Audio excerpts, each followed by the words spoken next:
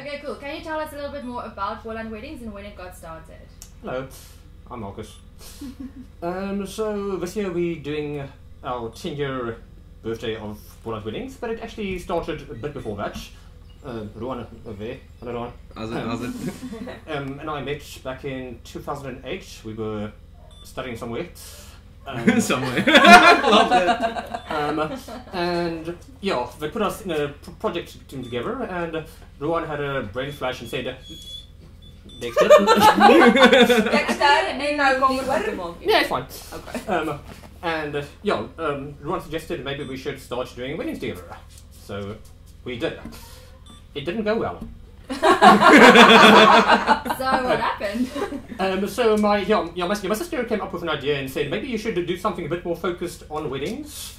And then we, because the other company was called something else, and I won't say the name because I think people are still mad at us. Better not. But yeah, and anyway, then we met this charming couple called Lazelle Mannering, whose wedding was on the 1st of May 2010. That was when Boland Weddings officially got started. And then Ruan unfortunately had to go away for a while, but he came back in 2013. I just can't stay away. Yeah. They always come back. Okay, awesome. So what is your funniest or most awkward moment that any one of you have ever had at a wedding? Please put the camera on Markus. Yeah. Markus? I've already answered one. I was going to ask you to say what also. Okay, there's a few to choose from, but I guess the one that will always stand out for me. A few years back, I was doing a wedding for actually a very pleasant couple, nice people. And then the evening came, and I walked outside, and I saw a bit of a rigmarole in the parking lot. And then I saw, the two sides of the family are beating each other up. It wasn't pretty. The groom's father's face got bashed in, the bridesmaid fell to the ground, and people were kicking her on the ground. Okay, that's quite awkward. Does someone have like a really funny story for us? Well, it's awkward. I don't know if it's funny. We had a very interesting couple quite a while ago. I'm not good with the dates, but they desperately wanted a chicken nugget photo, like a Lady in the Tramp type thing, Oh no. but with a chicken nugget. It was Jy was klaar. No. Oh yes, I was. Yeah, sorry. Yeah. It's a Nicola tenure. Yeah. The photo got taken. And it was their favorite photo. Yeah, actually, we didn't select that one for the photo album, and they actually were furious about it. When where's our chicken nugget photo? Oh, because they insisted to have that photo. Yeah. So that's what they wanted. Seeing that play out live, it's beautiful. something to behold. It's beautiful. Okay, anyone else? I did a wedding with Ruan just outside Kleinmond, where one of the guests got incredibly drunk. She started licking the DJ. She then later licked me, and eventually ended up making out with the lens of my camera. It took us about 10 minutes to get her lip gloss off the lens. How did you get her off of you? Yeah, that's the question. Yeah. I just subtly sort of passed her on to someone else.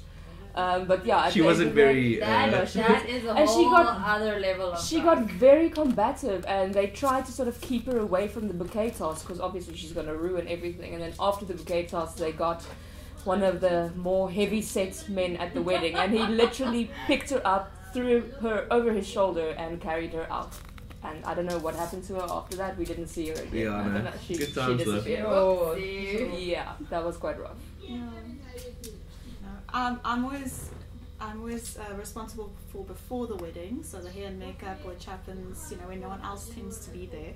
And most brides are really nice, but I think the one day I was quite taken aback because we had a trial with this bride. She was super happy with the trial. She went home, everyone loved it. So we're like, okay, cool, same thing happening on the wedding day. I finish her hair and makeup, and her mother walks into the room, and she looks at her and she goes, "Are you sure that's what you want to look like on your wedding day?"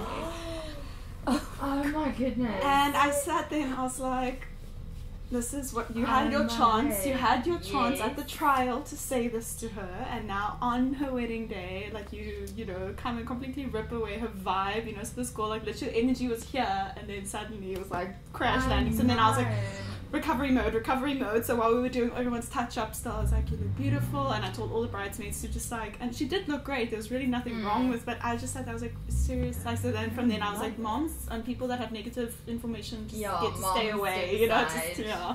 So that was horrible. I was like, oh my god. That is terrible.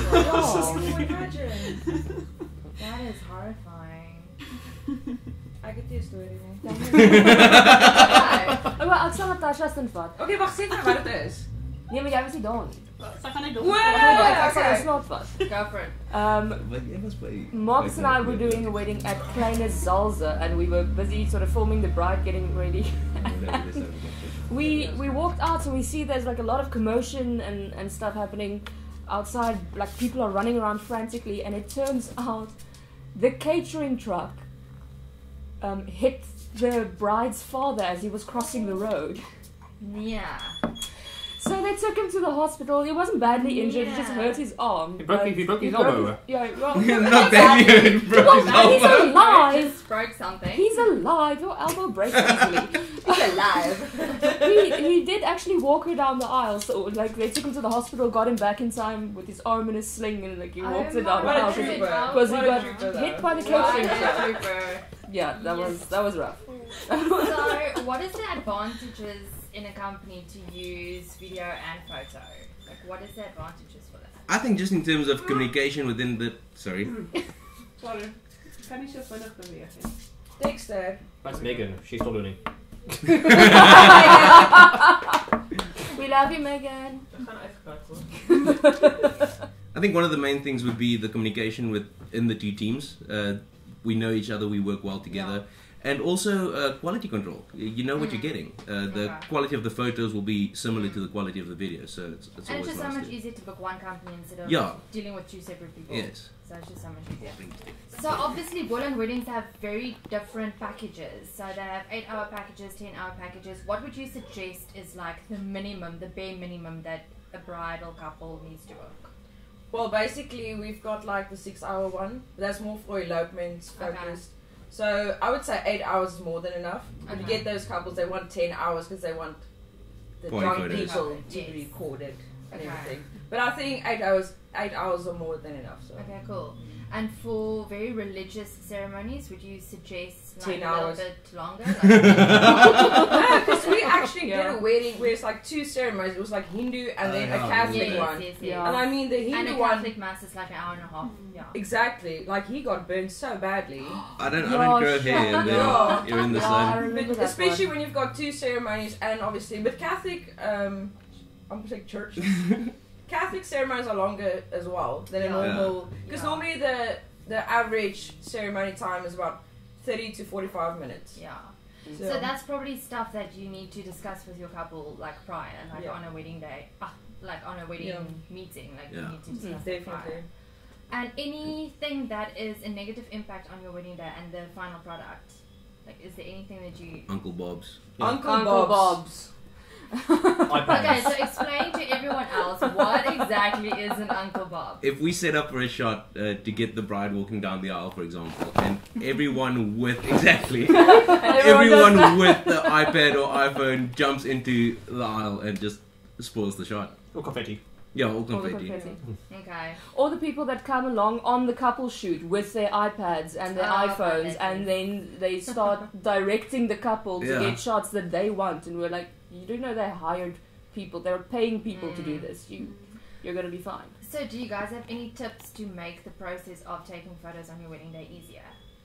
Like to avoid like negative impact? Unplugged ceremonies. Unplugged ceremonies. Yes. And I also think with it's not just with regards to photos and videos, but if they can consult someone about a timeline that works instead of just winging it on the day. It's like talk to your service providers about what time they would need for certain things, and then plan a detailed timeline with your service providers. Yes, that's very important. And also video-wise, communication between the videographers and the MC. Yeah. It's very rare that you get a proper MC that gets the gist of that, but like if you're gonna start doing speeches, let us know so we can set up, because a lot of time we're outside filming something else and then someone starts talking inside. You drop everything, you run in because you don't know what's happening, and then they just want to go, by the way, the toilets are over there.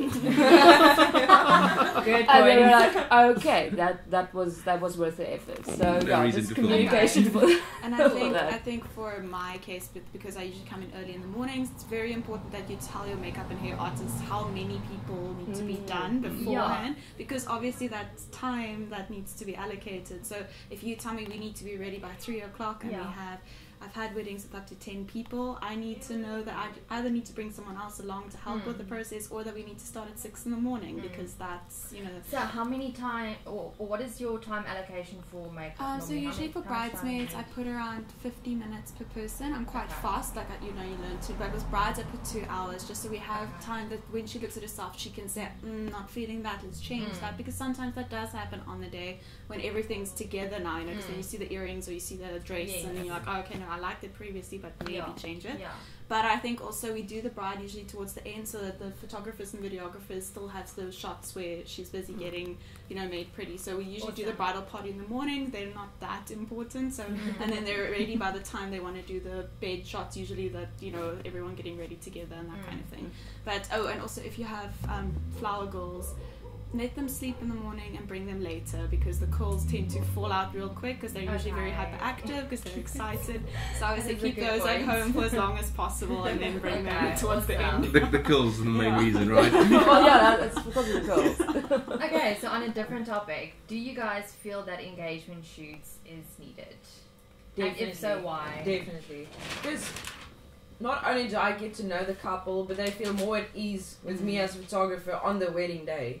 Yes, because I do weddings where I haven't met the couple before, but then it's not awkward, but it's still not, you don't have that connection yet. No, you haven't built that relationship with the couple yet. So it's so much nicer when you know them beforehand, and you also look forward to seeing them again on the wedding day. Because I've always got like the nicest couples. No, always nice. I think it's not the not so nice. I think it's like really important. And I think you get to know them differently on an engagement shoot than you would on a stressful wedding day. So it's a very nice, just building a relationship with the client. They feel more at ease as well. On the wedding day, they're not stressing about it. So engagement shoots is definitely a good idea then.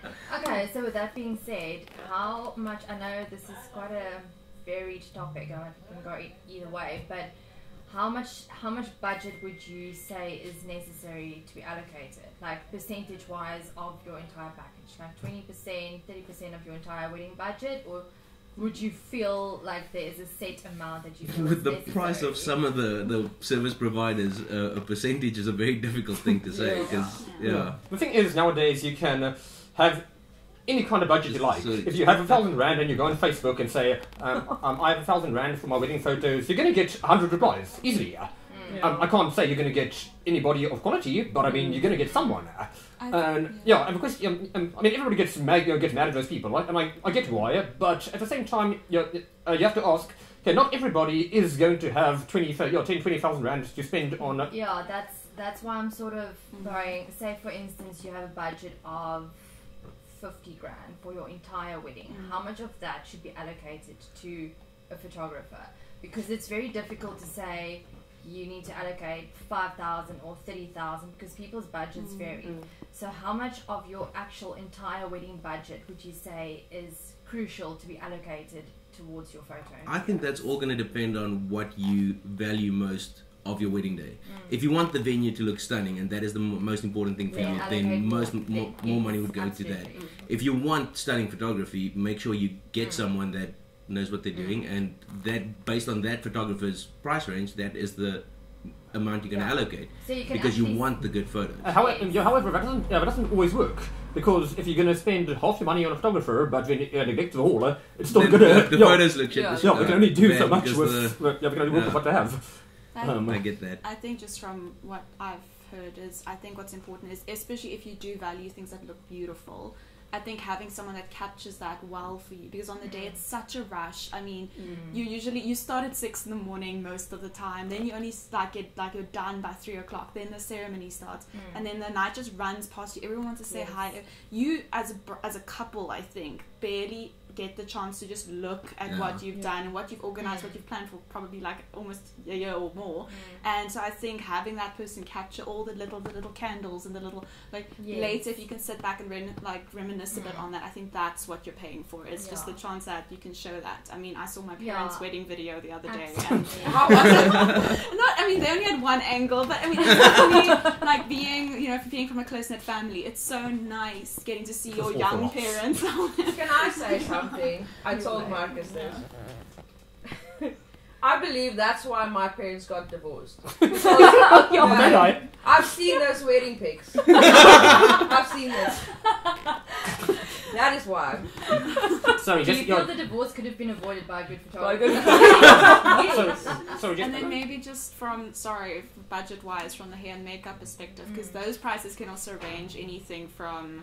It can also range anything from 200 Rand to I've seen budgets of 7,000 Rand for bridal parties, and that's fine if that's what you want to. But most of the time, I always say, don't just go by price. Like, look at their portfolios, look at the photos or their work from before, and then if you can afford, have a trial just so you can see if I like the way it looks on me, or. Because a lot of people have this idea of what they want to look like, but when that exact makeup is applied to their face, they realize it's not necessarily their type or style. Or a lot of women have this dream of big curls, but then they have very limp hair. So I just tell them, it's not going to happen. You need extensions, or it's just that it's not going to look that way. And I think that's what trials, I think, are very important for hair and makeup. And then I think look at the portfolio work and then get a lot of quotes and then decide, shortlist that for yourself to see what you're willing to pay to look nice on your day. And do you guys have any suggestions on how to choose your videography and photography team? Or would you say it's pretty much based on budget and personal preference, or more budget, more personal preference? I think it's a combination of the two, yeah. Obviously, if you look at some of the more expensive photographers, you'll love their photos, but if you can't afford it, you can't afford it. So it depends on what you're willing to. Yeah, it's trying to get the best for what you can afford. I would say don't just go for the most expensive because you want, because it's not necessarily the best, or it's not necessarily what you want for your wedding. Yes. And don't go for the cheapest because that's also not necessarily what you want. Another important thing is make sure you actually have chemistry with your photographer. I think that's very important. You can have a very expensive photographer. These photos might be great, but you might make your wedding day awful because you just don't like him. Because you don't get along with him. Yeah, so that's very important. Sometimes two people just don't gel. We've also turned down a wedding because we didn't feel we could match their style. Because I think the groom or the bride, the one was like an architect, and she was like, we want architectural pictures. I'm like, that's not my style. Yeah. So we actually turned it down because I couldn't match her standards. Don't sell a service that you can't provide. Exactly.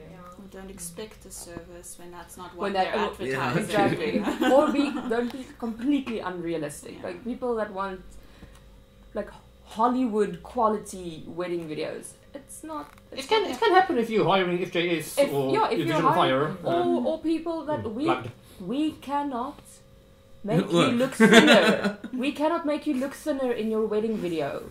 Oh yeah. This is not a DreamWorks. Actually a thing. Yeah. People are very insecure. The way you look is the way you're gonna look. Technically we can, but we have to start that video about 10 years ago. Yeah. And we'll never do another one. It'll be that one for the rest of our lives. Yeah. We don't have a CGI department yet. You also I've only got this request once, but I can't change your voice in the video. I had one couple who said she doesn't like the South African accent, and so she would like me to change her accent to something else. Can't do it. Right. No. Also, if one of your guests walks past the camera, we cannot remove them. It's there. Yeah. We cannot remove them. Do you guys get that request? Yeah. Can you remove a guest out of the video? Yeah, can you take a guest out of the frame, please? Yeah. Well, I guess people just really honestly don't know. Yeah. They don't know. They don't know.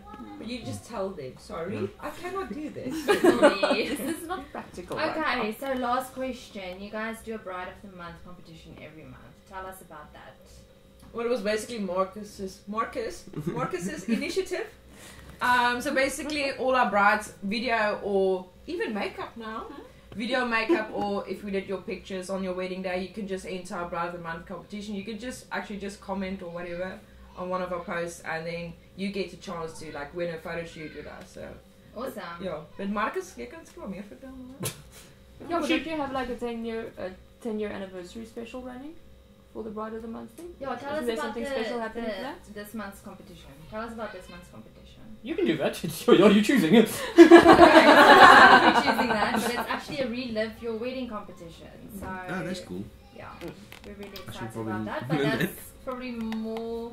Yeah, we'll share more on Facebook about that. So cool. Then it's a wrap. Who is? Sorry, can I answer this now? Yes, someone keeps calling me. Thank you, lovely being on the show. Yeah. Nee, maar het is nog geëindigd. Net zo. Met Bride of the Month. Ja. Camera weer. Nee, ons moest eindelijk laat sy iemand vervang elke keer en dan edit ons het asof het net soos die een shot is sy daar, een shot is sy, een shot is sy. En terwyl sy praat, gooi sy die persoon wat daar gesit het, sy stem